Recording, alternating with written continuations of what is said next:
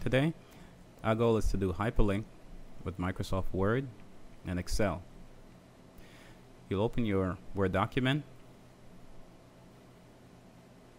Once opened, you'll head to the top, hit Insert, then head down to Hyperlink, and of course on the bottom you can type in the link, and on the top you'll type in what you want it to say. Now there'll be the word, and beneath that word there'll be the link that you need, but on the page it'll say the word. For example, we got love, which links to our web page, noglocale.com.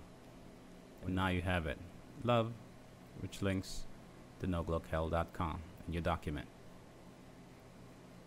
You can save, and then you have your hyperlink. Let's move on to Excel.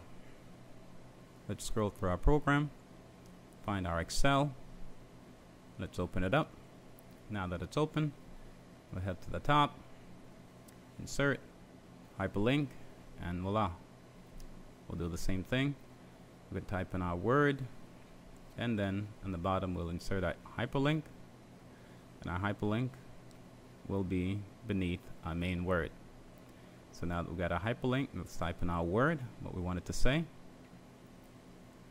Press OK, and there we have it. Now we can test it by hovering, and we'll see our hyperlink, and once we press on it,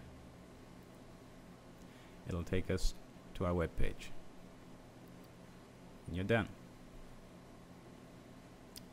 There's our web page. So our hyperlink has been tested.